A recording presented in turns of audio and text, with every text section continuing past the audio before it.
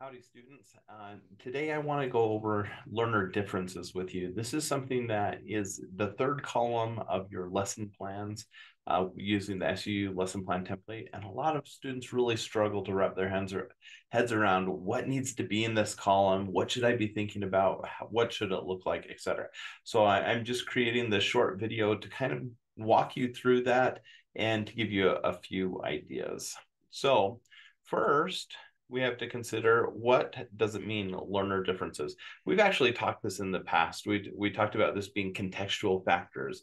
And as you research different school districts or individual schools, or even the students within those schools, you find that there are certain things that make it more difficult for certain students to learn.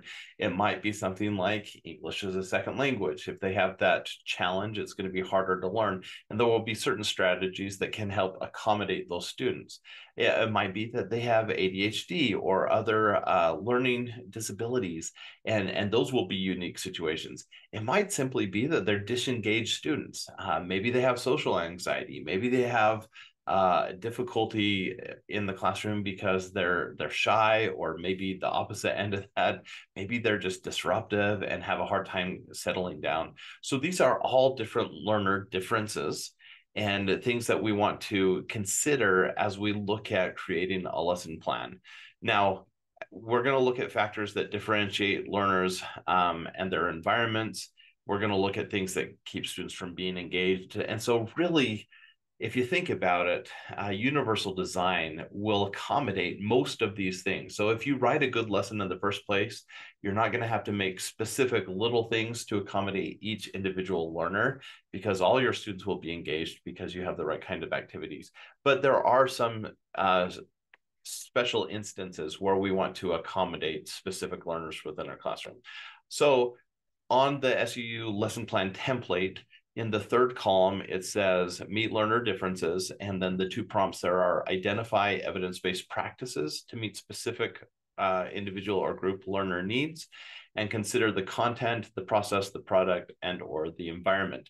Now, I asked some of my face-to-face students if they would be willing to share some examples from the lesson plans they did as we worked together in class. And I have a few really great ones. So let's start first with the beginning of a lesson. In this instance, we look at the action steps here at the top, selected clips from a movie, and actually from a couple of movies. So they're watching a movie. And then the learner differences in the third column, they've identified student one. So a hypothetical student in this class that might be an ESL student or an ELL student.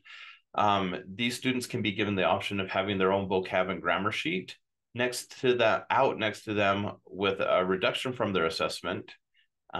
So there's a few options here, right? You might not have any reduction in assessment. You might have a cheat sheet that's available to everyone if you want to have your cheat sheet out.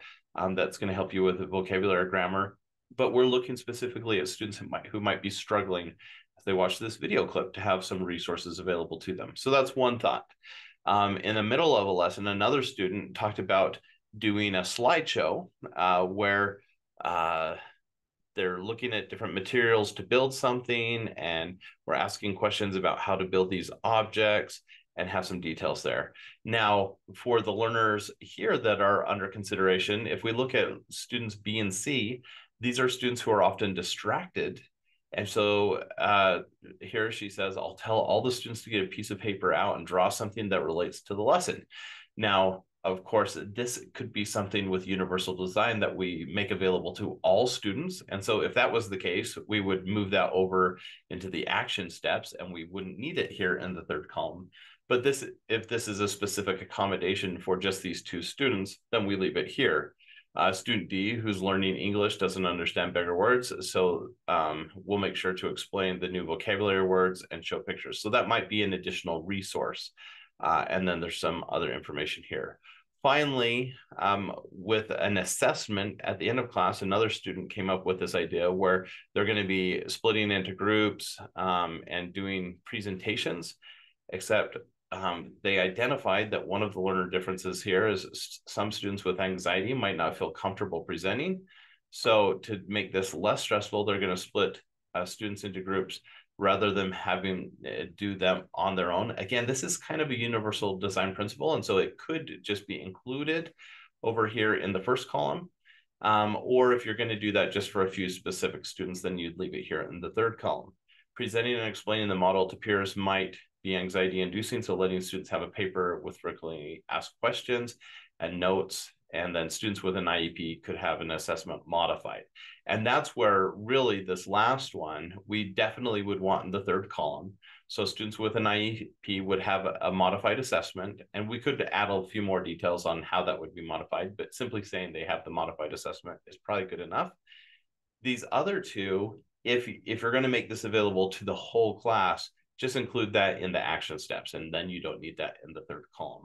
Again, part of the reason we have these lesson plan templates is so that teachers, whether it be a substitute or the traditional classroom teacher, can quickly look at it and be like, all right, here's what's next. Here's what I'm going to do for these students. And so you want to be able to identify the specific things that you're going to do to help individual learners within your classroom. Well, I think these are some great examples. I hope this gives you some ideas for how you can utilize that learner differences column on your SUU template. We really want you thinking about this now so that when you get into the classroom full time, this is second nature, that you're always thinking about how can I help students who are disengaged? How can I help students who are struggling with communication? How can I help students who have behavior issues? And by thinking about this third column now, it's going to help you come up with some strategies that you can utilize later on. All right, thanks. Bye-bye.